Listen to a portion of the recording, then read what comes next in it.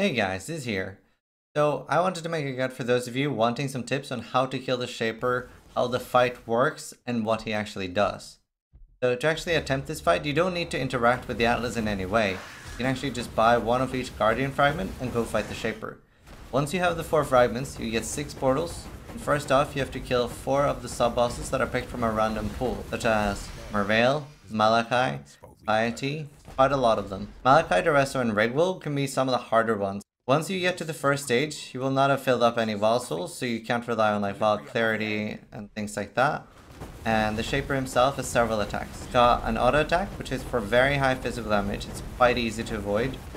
Vortex balls that will chase you down and explode on you. They'll then leave a void pool behind that does damage over time. They don't go away until you finish a stage. He does a machine gun ball attack, which does incredibly high damage, and he'll usually repeat this move a few times.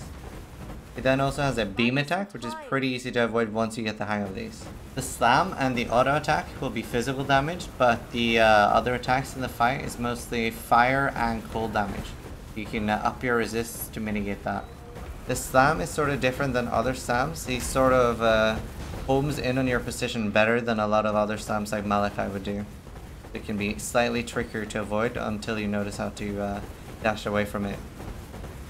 Besides these attacks, he also has different stages, such as summoning a portal with monsters that have to keep away from Zana. There's another stage where Zana will re-summon a force field that protects you from a massive attack, where he teleports around releasing projectiles. If Zana is dead, you have the option of either TPing out, logging out, or you're most likely going to die. It's not really dodgeable unless you're some sort of a fucking Jedi. The projectiles have been desynced a bit for some people as well, which is like you can rip pretty easy to that. Another issue is that the vortex balls can spawn while you're inside the Zana safe stage. I mostly counter that myself by spamming phase run, which makes them untarget you. Sometimes if they're going close to you and it doesn't untarget you, you can try to place it at the edge of the bubble, or you can log out or TP out and come back in and wait for things to de-aggro. Once stage 1 is over, he resets the arena and teleports you to a gauntlet of mobs. The faster you run through this, the less HP he has in the next zone. And at the end, there's a boss that shoots the DJ and void balls at you, and he does the slam. The slam can hit quite hard if you're standing in the middle. You have to pass through this gauntlet again after the second phase, and then the boss will be slightly harder. Stage 2 is basically the same as stage 1, but in stage 3, there's a clone of the Shaper, his friend. He will do the machine gun ball attacks, beam, and auto attack. He does not do the slam. He's only there periodically, and it's pretty easy to just focus on dodging while he's there. With balls coming at you from everywhere, it can be a lot to handle both the Shaper and his friend at the same time. But with the totem build, I'm basically spamming face run the entire time, which gives you extra damage on the totems, and you start avoiding attacks.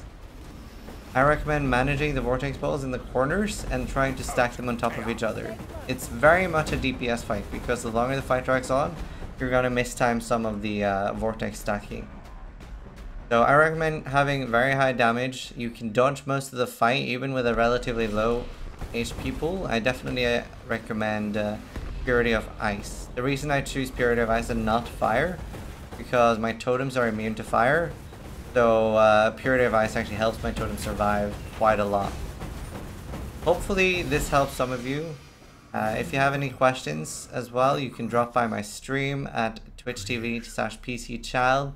You can send me a message or anything in the comments down below.